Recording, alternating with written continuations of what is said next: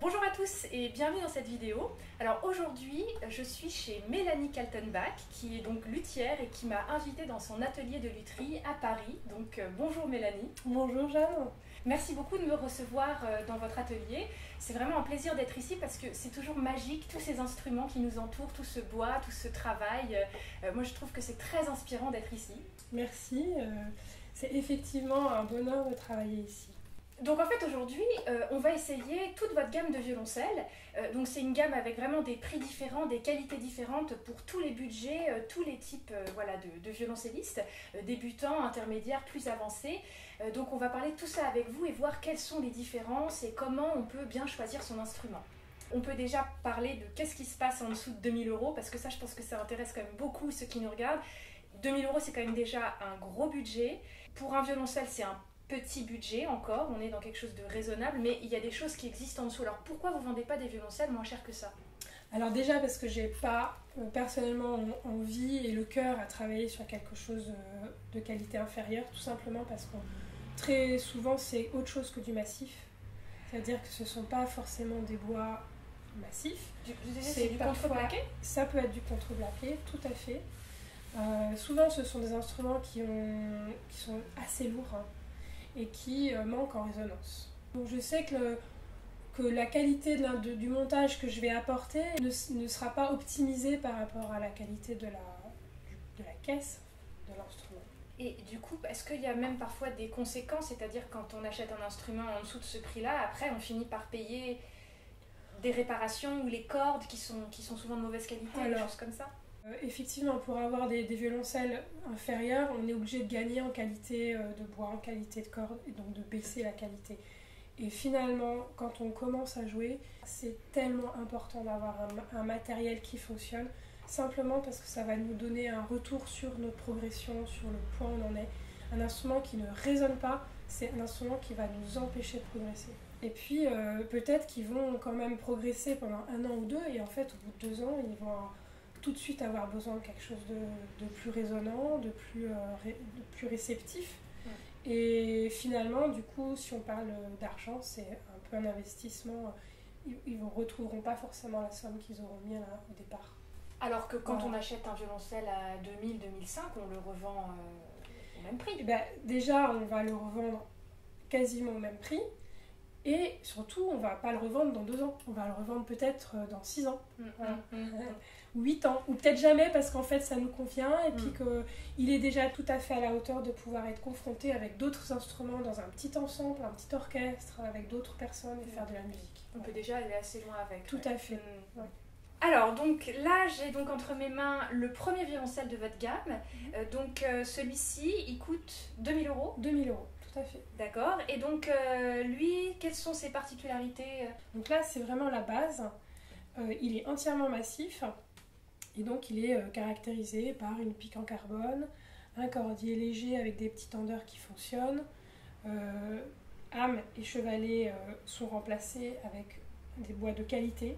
Donc, c'est vrai que c'est intéressant d'avoir des instruments pas trop bas de gamme parce qu'on va vraiment apporter quelque chose, des éléments qualitatifs dessus. Les cordes, c'est des cordes de qualité Tout à fait, c'est des cordes européennes qui sont sur le marché européen et qui sont très bien, qui tiennent bien la longévité de manière générale. On a des jargars et des licors en l'occurrence. Super. Et pour les débutants, c'est très bien parce que les licors sont assez souples et permettent quand même à un grand débutant de faire vibrer la corde sans mettre trop de poids et avoir un résultat intéressant. D'accord, donc ça c'est vraiment un violoncelle de base, il n'y a pas des finitions de luxe, voilà. Mais ça fonctionne. Voilà. C'est-à-dire que le bois est massif, c'est qualité, donc quand on commence et qu'on veut juste quelque chose qui fonctionne mais qui juste va pas casser, va pas nous casser d'entre les doigts en 2 mois ou les chevilles qui tiennent pas, ça c'est insupportable quand les cordes tiennent pas et qu'on ne sait pas accorder son violoncelle, ça au moins on sait que ça fonctionne. Voilà, tout à fait. Ok, super, alors du coup je vais essayer et puis on va bien voir comment ça sonne.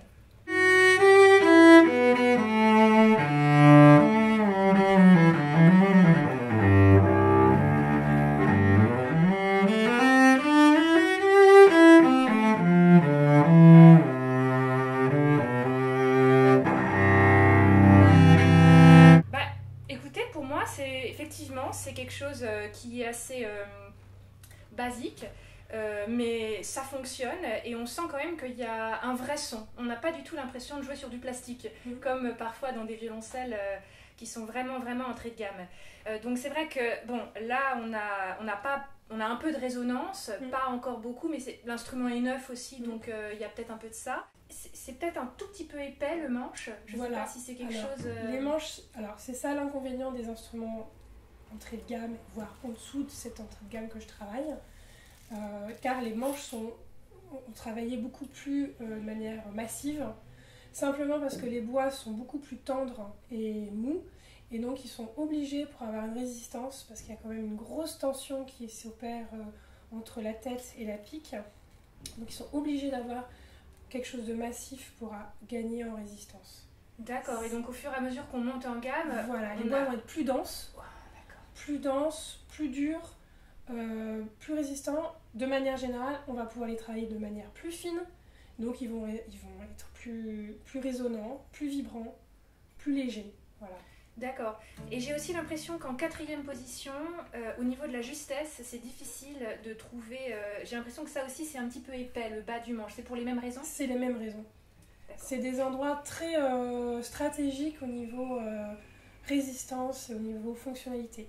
D'accord. Voilà, la base du manche, c'est le renversement, c'est la hauteur des cordes, c'est la tension, la mise en tension de l'instrument. Voilà, c'est vraiment structurellement important. Donc aussi, j'ai pas eu trop de mal à l'accorder aussi quand j'ai fait avec les chevilles, donc elles sont plutôt faciles. Donc comme ça, quand on casse une corde, c'est aussi pratique. Les tendeurs sont très souples. Donc en fait, vous me disiez, vous avez remplacé le cordier. Tout à fait. Je change systématiquement les cordiers. C'est des cordiers en composite, en matière composite, qui sont tout à fait classiques et faciles à tourner. Et les tendeurs rarement bloquent ou coincent. Et les chevilles aussi, vous les avez remplacées ? Tout à fait. Les chevilles ont été ajustées et repercées, ce qui fait un serrage de corde qui est tout à fait correct. Donc ça, on a l'impression que c'est du détail, parce que c'est ce qu'on voit, c'est la caisse, c'est le gros machin, mais en fait, c'est ça qui est très important dans le quotidien d'un violoncelliste, c'est que ça marche quand on l'accorde, et puis c'est des petites choses de réglage. Tout à fait. Et surtout, moi, je dis toujours aux personnes qui acquièrent un instrument, de revenir une année, chaque année, enfin pendant 2-3 ans, s'ils peuvent, de manière à ce que je puisse justement vérifier le serrage des chevilles, et mettre les tendeurs du cordier à zéro, ce qui leur permet vraiment d'être tranquille tout le long de l'année, pour accorder, voilà. Et ben voilà pour le premier violoncelle, donc on va passer à la suite. Avec plaisir. Alors c'est parti pour le deuxième violoncelle, donc je vais commencer par le jouer, si vous voulez bien, comme ça on va tout de suite voir la différence.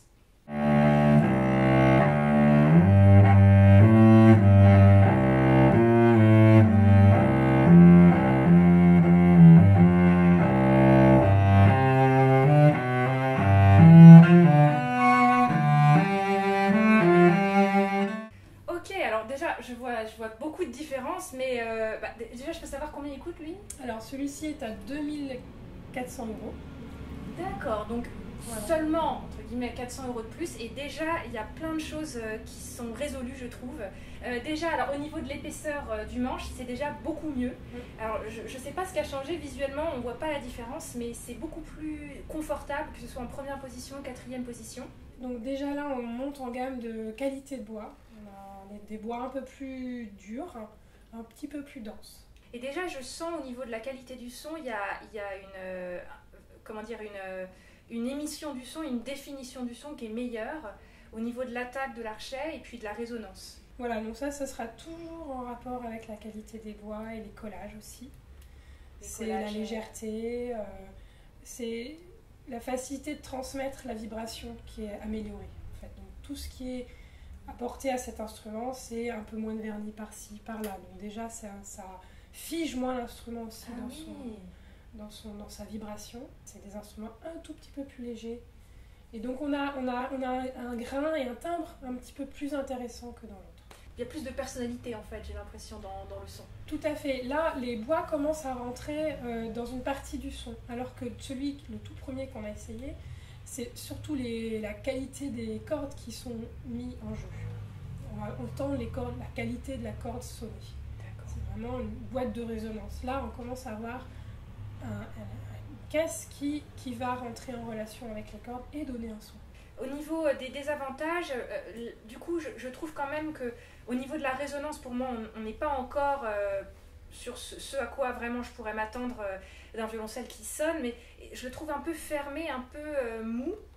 Alors, je ne sais pas si c'est dû à l'âge du violoncelle ou pareil à la qualité du bois.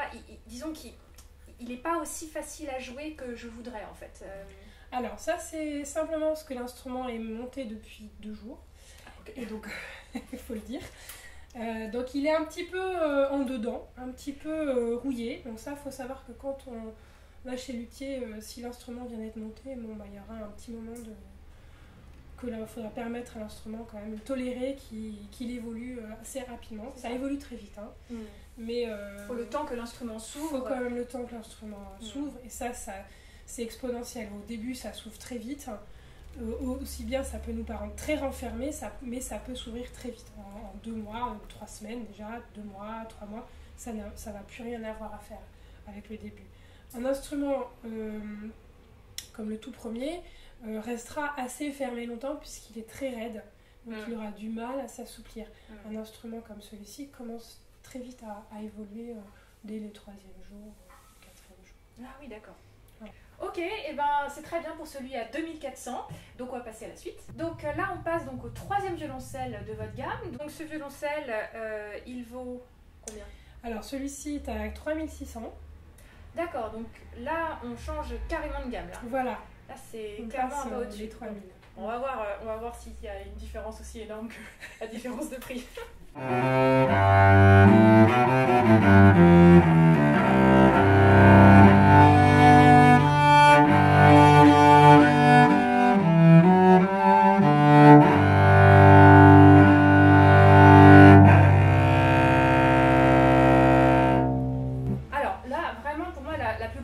C'est au niveau de la projection du son. Tout à fait, c'est des instruments qui gagnent en puissance. Ouais. Voilà. Là, on change de provenance, on change de fournisseur, et c'est l'entrée de gamme de ce fournisseur-là avec qui j'aime beaucoup travailler. D'accord, donc vu que c'est l'entrée de gamme, on a finalement quelque chose qui est moins fini que le violoncelle précédent à 2004, mais la qualité de base est meilleure. C'est ça, le bois est de bien meilleure qualité. On reste quand même dans des bois de provenance chinoise, des érables dits chinois qui poussent là-bas. Parce que là, j'ai pas la sensation du manche épais comme dans le premier. Là, pour moi, on se situe à peu près pareil que le 2004. Tout à fait. Au niveau de l'épaisseur, de la finesse voilà, du manche. Là, on est dans les bonnes mesures, dans les mesures acceptables pour une longévité à terme. Ouais. Puis aussi, dans l'émission du son, là, on a vraiment une belle attaque, facile. J'ai pas du tout l'impression que le son prend du temps à venir, qu'il n'y a pas cette mollesse, cette humidité un peu du son qui fait qu'on galère un petit peu à avoir un joli son tout de suite. Là, ça parle tout de suite, quoi. Donc là, est-ce que c'est les cordes, le bois? Comment vous expliquez ça? Alors, sur ces instruments-là, on peut se permettre de mettre des cordes de qualité supérieure, notamment dans les graves. Des cordes qui sont plus dures, plus métalliques et qui ont plus de tension. Donc ça va percuter le bois, mettre en résonance un peu plus durement. Mais comme le bois est beaucoup plus dur, il va pouvoir répondre. Et comme il a été travaillé plus finement, il a une réponse plus rapide. Donc l'émission est plus facile. Oui, parce que là, au niveau de la marque de cordes, c'est quoi comme marque par rapport au licor de avant? Alors là, on est dans des spirocords tungstène. Donc c'est vraiment le haut de gamme des cordes, c'est les cordes professionnelles. Ah bah c'est les cordes que je mets moi. Tout à fait. Enfin, moi je mets du spirocord sur sol et dos. Là c'est l'aéré aussi, spirocord. Alors l'aéré c'est jargard. D'accord, voilà. Okay. Très bien. Bon, bah, là on est sur un jeu de cordes professionnel alors. Tout à fait. Donc il vaut déjà 300-400 € aussi. Facile 300, ouais, facile 300 €. Donc au niveau de l'attaque, moi je trouve que vraiment il y a une attaque qui est super claire, super franche. Mais du coup, c'est vrai que quand on est débutant, ça peut être plus difficile de contrôler une telle attaque parce que c'est un son qui est quand même très franc dès le début. Et après, il faut maintenir une tension avec l'archet. Donc c'est quelque chose qu'on n'a pas forcément, c'est pas inné, c'est quelque chose qui doit être travaillé quand on est débutant. D'accord. Donc c'est déjà un violoncelle de débutant avancé. Et puis j'ai aussi l'impression que là, comme on rentre dans des gammes, on rentre quand même dans un certain prix, il y a toujours cette dualité entre est-ce que je veux un joli son bien rond, bien chaleureux, et un son qui est super directif, et donc on navigue un peu entre ces deux extrêmes, on a soit l'un soit l'autre. Alors là, c'est vrai que là, c'est un peu froid. En fait, c'est rond, mais ça reste un peu froid. Il y a un timbre, mais très uniforme, très homogène. C'est un peu brut de décoffrage, quoi. C'est un peu là, effectivement. on a une super projection, mais on n'a pas encore de finesse vraiment. Mais c'est quelque chose aussi qui se développe au fur et à mesure des années de violoncelle. En fait, c'est un bon premier violoncelle ou un violoncelle qu'on achète après avoir fait quelques années et qu'on a envie d'avoir un peu plus de projection, un peu plus présent. Oui, c'est sûr que ça, c'est clairement beaucoup plus présent.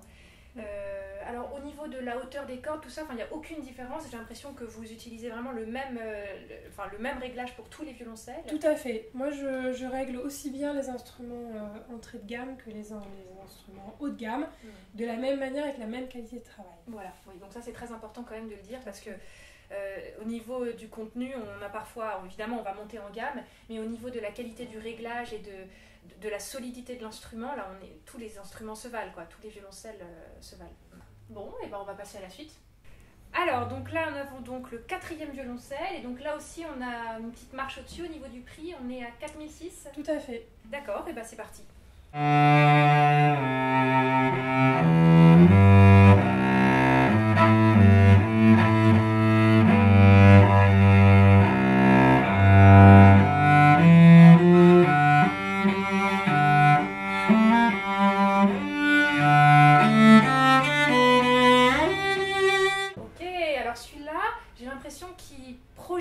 Comme l'autre, mais on a quelque chose dans le son qui est plus rond, qui est plus fin, plus travaillé dans l'émission du son. Et d'ailleurs, j'avais tout de suite envie de savourer un peu plus le son, même dans ce que j'essaye, parce qu'il y a vraiment quelque chose d'agréable à jouer. Là on commence vraiment à se faire plaisir. Et la particularité de cela, c'est qu'il commence à avoir des différences de timbre entre chaque note, entre chaque corde à vide. On peut chanter, il y a quelque chose de moins uniforme, moins froid, tout en gardant une projection, et du coup on a une finesse aussi grâce à la qualité des bois. On peut d'ailleurs voir que les bois qui sont utilisés sont des bois beaucoup plus chaleureux et chatoyants, esthétiquement sont vraiment remarquablement beaux. Voilà. Et les vernis sont aussi plus travaillés, plus affinés, plus fins. Non, et puis là, vraiment, ce qui est vraiment mieux, c'est par rapport aux autres, c'est au niveau de la résonance, il y a quelque chose de vraiment, vraiment plein. Alors que le précédent, il projetait, mais c'est ce que vous disiez, c'est froid un peu. Là, il y a vraiment une chaleur dans la projection, et à ces prix-là, je pense qu'on commence à trouver un peu l'alliage des deux, un petit peu. Hein. Voilà, on commence à toucher vraiment le son du violoncelle. Le vrai son, tel qu'on voudrait l'avoir. C'est ça, c'est ça. Voilà. Ok, et bah du coup c'est très bien pour celui-là, donc il est déjà très agréable à jouer, donc on va passer au suivant. Donc là on a un modèle donc juste au-dessus, seulement 300 € de plus, à 4900 €. Alors c'est un modèle Ruggieri, donc c'est un autre luthier, et qui faisait des violoncelles beaucoup plus larges, toujours dans les bonnes mesures au niveau de la longueur, mais plus large et un petit peu plus haut au niveau des éclisses. D'accord, parce que le modèle précédent était effectivement un peu plus fin, et donc c'était un modèle différent. Tout à fait, c'était un modèle Stradivarius. D'accord. Beaucoup plus classique, plus longiligne. Et donc ça, qu'est-ce que ça change au niveau du confort du violoncelliste? Alors ça, c'est un instrument qui peut plus convenir à quelqu'un d'assez grand. Super, et ben on va essayer ce 4900. C'est parti.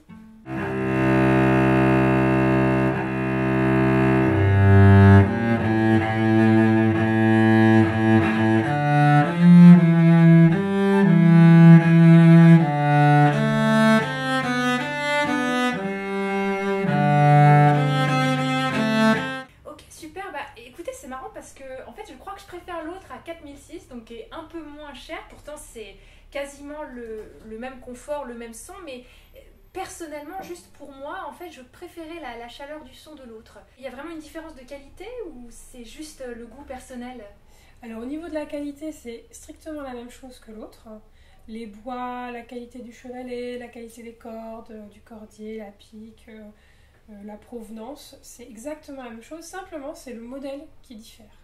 Donc après c'est une affaire de goût, on peut tout à fait préférer un modèle Stradivarius, un modèle Ruggieri. Ouais, parce que je crois que mon violoncelle c'est un modèle Stradivarius, donc je dois être plus habituée à ce type de violoncelle que j'ai depuis 20 ans. Ça peut être ça. C'est ça. Oui, parce qu'en fait là, comme on est dans des violoncelles qui sont donc de bonne qualité, vraiment, c'est aussi le goût personnel qui ressort quand même. À un moment on préfère une esthétique ou une autre, et donc un maintien ou un autre. Voilà, on peut avoir des affinités plus pour quelque chose de profond et chaleureux et grave, et d'autres personnes qui préféreront avoir plus de chant, une plus belle corde de la. Voilà, c'est vraiment une question de caractère et d'appétence. Oui. En plus, ce qui est sûr, c'est qu'au bout de plusieurs années au violoncelle, eh bien, on a notre son, donc finalement, quand on joue, moi je joue de la même manière sur tous ces violoncelles, et donc il y en a qui sont plus réceptifs à mon son que d'autres aussi. Donc, Tout à fait, mais là c'est déjà une professionnelle qui parle. Oui, mais quand même. Bon, en tout cas, il est très très sympa. Alors, au niveau du reste, là, on est vraiment dans une super qualité. Vraiment, quand on peut mettre 4 900 €, 4 600 ou 4 900 € dans un violoncelle, là, on est quand même bien. On est bien là, on est vraiment un violoncelle à vie. C'est vraiment un vrai choix de partage pour un long chemin. Parce que je me trompe peut-être, mais j'ai l'impression quand même qu'une fois dépassé cette gamme de prix qui va donc de 2 000 à 5 000 €, qui sont vraiment les budgets, on va dire, abordables, on rentre vraiment dans des choses plus subjectives, et là, les prix peuvent être démesurés, parce que c'est aussi l'âge de l'instrument et plein d'autres choses. À partir d'une certaine gamme de prix, on va devoir allier et la qualité sonore et le raffinement avec la projection et la facilité de jeu. C'est exactement ce dont on parlait tout à l'heure dans l'autre violoncelle, c'est-à-dire que soit ça sort super bien et c'est vraiment... ça résonne énormément, mais bon, du coup c'est un peu brut de décoffrage, soit il y a une couleur, une chaleur, mais c'est un peu mou. Et donc on se dirige en fait vers l'alliance parfaite des deux. Bon, là je pense qu'on attend des prix un peu démesurés. Voilà, donc après on est dans le raffinement du timbre, dans l'inspiration. Puis le goût personnel. Et le goût personnel, bien sûr. C'est sûr. Donc là ça fait 5 violoncelles que vous proposez à la vente ou à la location entre 2 et 5 000 €. Donc c'est vraiment des budgets qui sont encore abordables pour investir dans un violoncelle, et il y a quand même pas mal de choix, je trouve. Oui, on arrive à un vrai rapport qualité-prix intéressant. Du coup, qu'est-ce qu'on fait si on n'a pas 2 000 €? Si on n'a que 1 000 € ou 800 € à mettre dans un violoncelle, est-ce qu'on va pas dire qu'on n'a pas le droit de jouer de la musique quand même? Non. Alors bien sûr, il y a des alternatives. On peut commencer avec de la location. Ça nous permet quand même de confirmer notre choix et notre régularité dans le travail personnel et puis l'envie de continuer. Et ça, on peut rester en location une année, 2 ans, 5 ans, jusqu'à ce qu'on puisse découvrir que vraiment on a envie d'avoir son propre violoncelle. Donc vraiment, voilà, quand on n'a pas les sous tout de suite pour investir 2 ou 3 000 € dans un instrument, il faut louer un instrument de cette qualité. Et du coup, ça revient à même moins de 40 € par mois. C'est quand même beaucoup plus abordable, et ça permet de jouer quand même sur un instrument de qualité et de ne pas être découragé par un mauvais instrument quand on débute. Tout à fait. Je propose des entrées de gamme à la location, et les clients, enfin les musiciens, peuvent à terme acheter l'instrument qu'ils ont loué. C'est super. Oui, parce que du coup, ils n'ont pas à se séparer de l'instrument avec lequel ils ont appris et auquel ils se sont attachés. Tout à fait, ils y sont habitués, ils ont leur marque, et ça évite d'avoir à se réhabituer à un nouvel instrument. Donc le voilà, à 9 500 €, donc là c'est sûr, c'est une énorme marche au niveau du prix, parce que là on n'est plus du tout dans de l'entrée de gamme, donc parlez-nous un peu de ce violoncelle. Alors c'est un violoncelle qui a la particularité d'être fait avec des bois européens. Donc c'est des bois qui ont une performance qui ressemble plus à nos instruments anciens du début du siècle, fait à Mirecourt. D'accord, oui, comme les instruments d'études de Mirecourt qui sont très très bons. Tout à fait. Ok, super, bon du coup je vais essayer celui-là.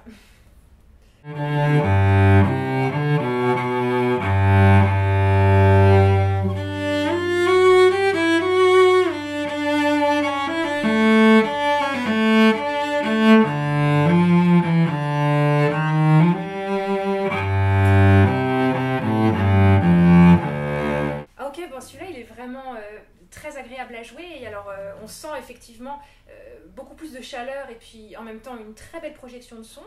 Personnellement je trouve qu'il est facile d'attaque, mais c'est plus difficile de mettre en vibration la corde. Alors c'est dû au fait que, encore une fois, on est dans des bois vraiment denses et vraiment rigides.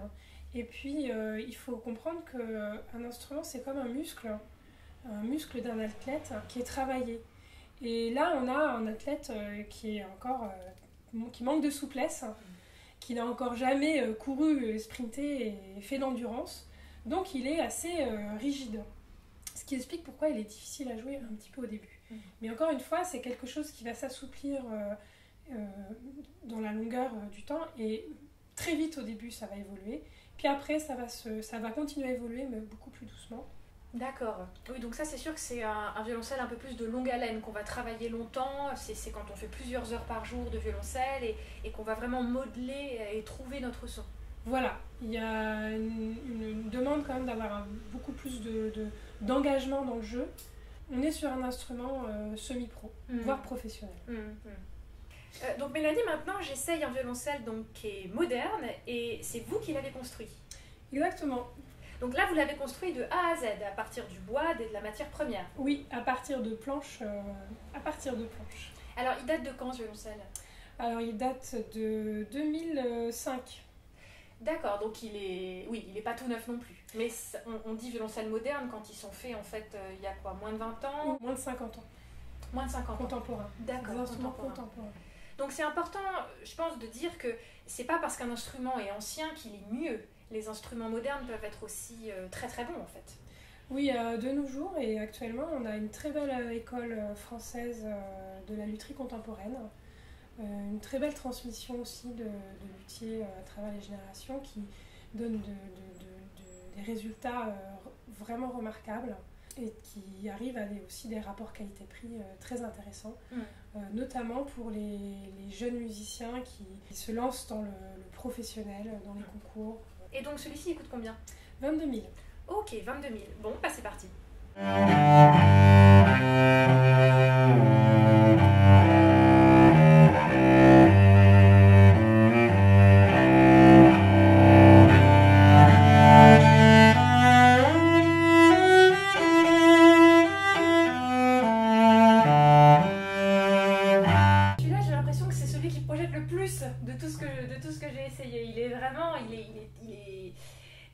Très perçant, très ouvert, donc c'est super agréable. Quelles sont les particularités de cet instrument? Oui, donc c'est un instrument que j'ai fabriqué il y a environ 15 ans et qui est fait sur un modèle de Gennaro Galliano, qui est un luthier italien, qui avait une personnalité particulière dans ses instruments. Ils sont assez larges et assez corpulents, assez hauts, avec un volume intérieur de coffre important, avec des éclisses assez hautes et des voûtes assez prononcées, qui permet du coup d'avoir un son assez projetant. Oui, effectivement, ça, pour projeter, il projette. Bon bah super, on va passer à la suite. Là, c'est le deuxième violoncelle que je vais essayer dans des prix vraiment au-dessus. Donc celui-là, vous m'avez dit, il est à 25 000 €. C'est un violoncelle qui date de 1913, juste avant la guerre, et il a été fait par un luthier qui s'appelait Mougenot. D'accord. Et donc, vous m'aviez dit Maison Mirecourt, c'est ça? Voilà, il a été fait à Mirecourt. C'était la ville traditionnelle, et ça l'est encore, de fabrication des instruments français. Alors, donc c'est parti, je vais essayer ce Mirecourt alors de 1913.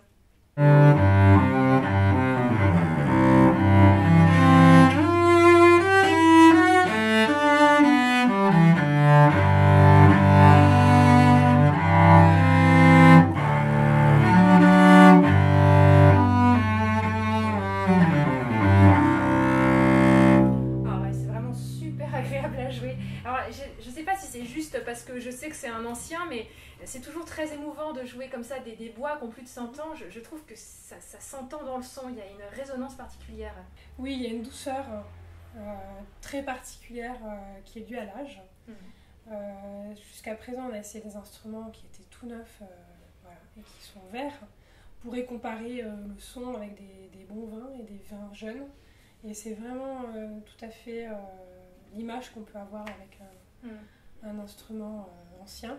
C'est un vin vieux, un vin qui a mûri, qui a maturé et qui a toute sa chaleur et son passé, le poids du passé. Non, c'est sûr. Puis en plus, le vernis est vraiment magnifique. C'est un vernis qu'on ne peut pas avoir avec juste du vernis. C'est l'âge du bois en dessous qui s'est foncé, c'est ça? Oui, c'est ça. En fait, les fonds de bois se sont teintés naturellement avec les UV de la lumière du jour. Et on arrive donc à des vernis qui ont une douceur au regard qui est très particulière. C'est très naturel, ouais. Puis il est très agréable à jouer. Il a vraiment une superbe résonance et puis une précision dans le jeu qui est très agréable.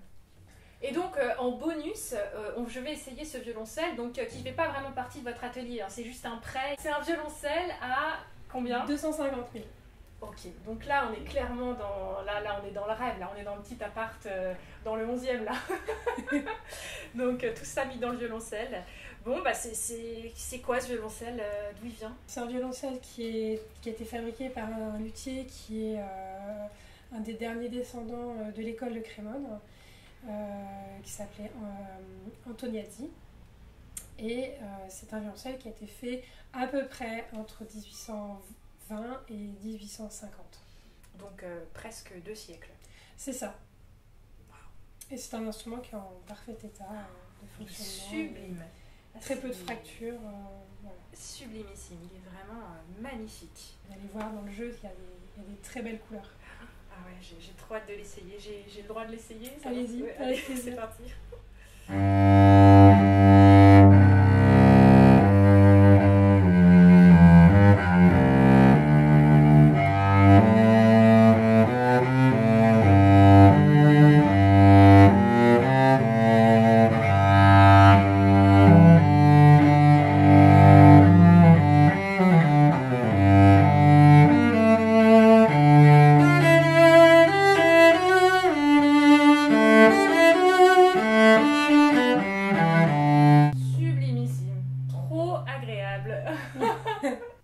C'est incroyable ces instruments, mais qu'est-ce qui fait que celui-là il coûte 250 000? À quoi ça se joue? C'est l'ancienneté, puis là on est dans le marché de l'art, ouais. En fait. Ah, oui, okay. Dans la rareté de l'objet, et puis dans la cote.